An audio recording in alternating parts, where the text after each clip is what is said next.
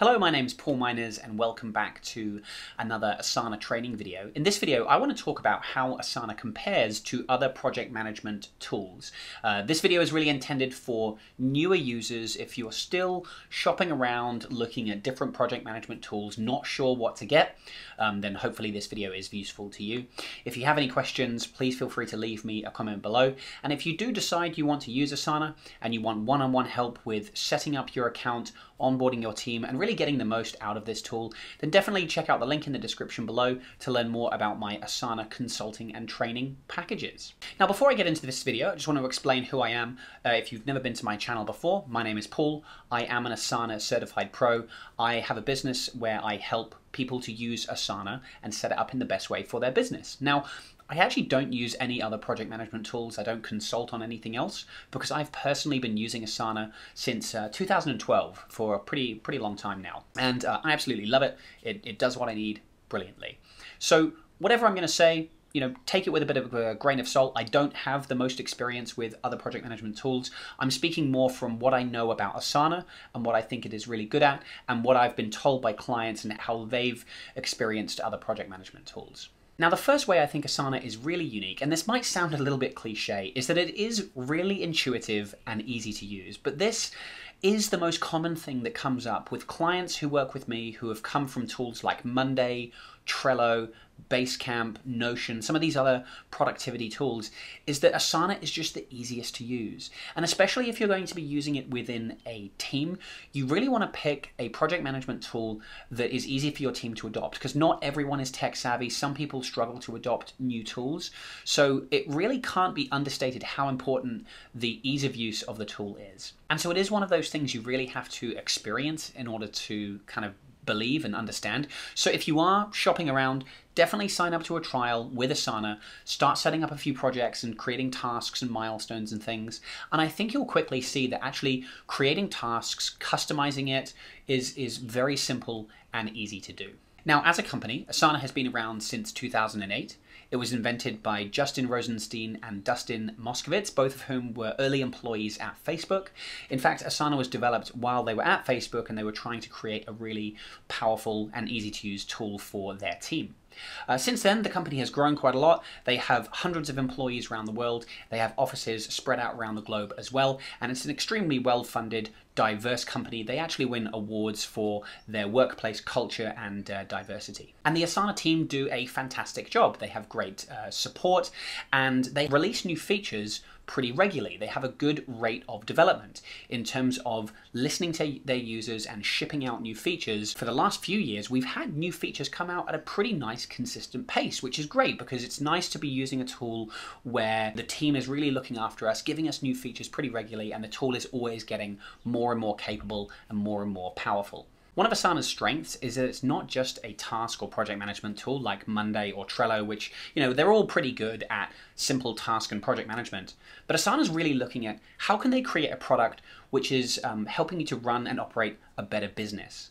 So recently we've gotten features like goal planning, because what good is project management if it's not helping you achieve some kind of goal or move your company forward? So now we can actually do goal planning here in Asana. More recently, we've gotten things like reporting, so we can actually set up dashboards and track our time and other metrics related to project management. We can create things like portfolios, which is kind of like a dashboard for multiple projects, and we can see when those projects start and finish. You can see the milestones related to those projects. And so it really helps you to visualize what you have coming up, not just this month, but for the next few months or even potentially the next few years. This is something my clients ask me about all the time, is how can I use Asana to forecast the work we have coming up so that we can work out when we can take on more projects or more clients in our business. And I think using things like this portfolio view is a really powerful way to do that. And so this is the thing that I think is quite unique to Asana. Other tools like Monday and Trello, they have other great project management features as well, but they don't give you that really easy long-term view that I think Asana does for your business. A lot of other project management tools that I've had a look at are quite restrictive in terms of how you can set them up and view your tasks and projects. Asana, on the other hand, is really versatile. So we've got this pretty traditional list view. This is similar if you've seen tools like Monday, this sort of list or almost spreadsheet layout. And so I can set up tasks as rows, and I can add extra columns if I want to track other bits of information related to my tasks. But if I don't like the list view, or if I want to look at things differently, you also have the board layout. This is very similar to anyone that's used Trello. This board or Kanban layout is becoming quite popular. So we've got that board layout. I'm simply instead of going rows for tasks, we've got columns for tasks now. We also have the really useful timeline or Gantt chart view. This is particularly useful for projects where you have an end date that you're working back from. And in Asana, we can set up things like milestones, we can set date ranges on our tasks, and we can link tasks together with dependencies. And there's also the calendar view as well. If I just want to look at a simple monthly calendar, I can do that and I can move my tasks around in this view. So the point is, I'm not restricted to using Asana one way, because different projects will require a different view. Sometimes a project, I really like using this timeline view so I can visually see when different things start and finish. Other projects work really well in the board view if they're more visual and have a lot of attachments and images like you can see here. And so Asana gives me the freedom and the flexibility to set up a project however I like. Asana is also very customizable without being too cumbersome or difficult to use. And so here in the list view, you can see I've got some extra columns here. I can customize this project and add new fields if I want to track my time, if I want to add a status column in here, priority, track costs. I can set up many different types of fields so I can customize my project however I need it to be set up. You can also do things like set up templates, whether that be a task template like I've created here. This is a template for how we should be planning a meeting. I can also create a project template. So if I start a new project, I can use a template, and I've got here, for example, a client template ready to go. Asana can also be customized with rules, which is kind of like automation. So we can set up rules where if a task is created and it's assigned to this person, move it to this section, or when it's completed, post a comment. There's all sorts of really powerful things I can do with rules. And you can even create forms that link into Asana projects as well. So if I want to create a simple form for submitting, in this case, an invoice into Asana, or in a different project, I have one here for submitting design requests into Asana. Rather than having to use a third-party service, some kind of form service, I can set that up in Asana and have form submissions come in here as well. So there's lots of little features like that, little ways that we can customize our projects and really personalize how Asana is used to manage, my business and my workflows. And another point I'll make on this topic is that I think Asana achieves a really nice balance between being something that's simple and easy to use if you want it to be, but you can customize it and it can become quite a powerful tool, and it can really sort of grow with you without becoming too complex.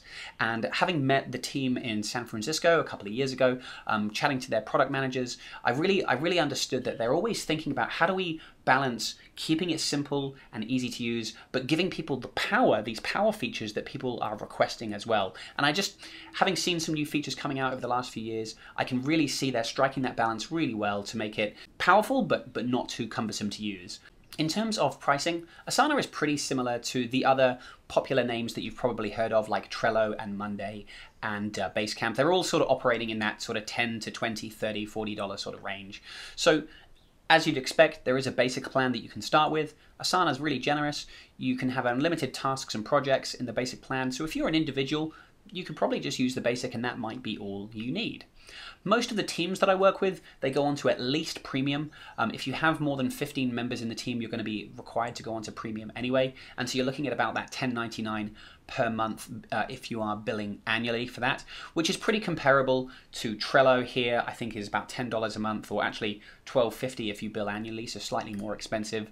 Monday, they have a few extra options here, but you're sort of looking at basic to standard again, being around that $8 to $10 per month.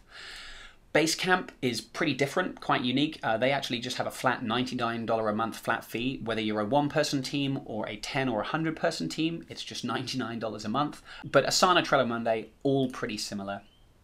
A lot of clients that I'm working with now are upgrading to business so that they unlock the full suite of features of what's available in Asana, things like goal planning, portfolios, extra customizable rules, and things like that. And so you're looking at more like $24.99 per month if you bill annually, or $30 a month if you bill monthly, which again, actually Asana, Trello don't have a more expensive plan.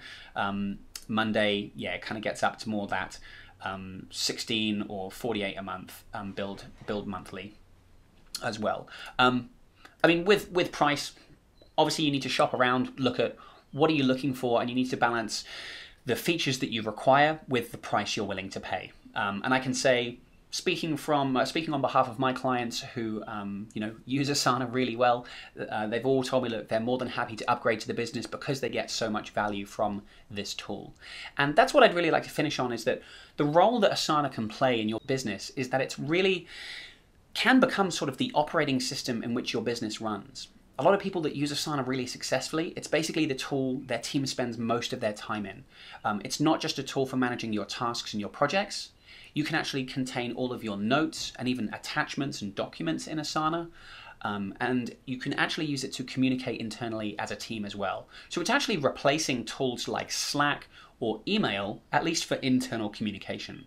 And so the really nice thing about that is when you sit down to work on a task or you're looking at a project, you've got everything that you need in one place. You've got the tasks, notes, attachments, and your communication, and everything in front of you ready to go. You don't have to switch between multiple tools to go and find your work.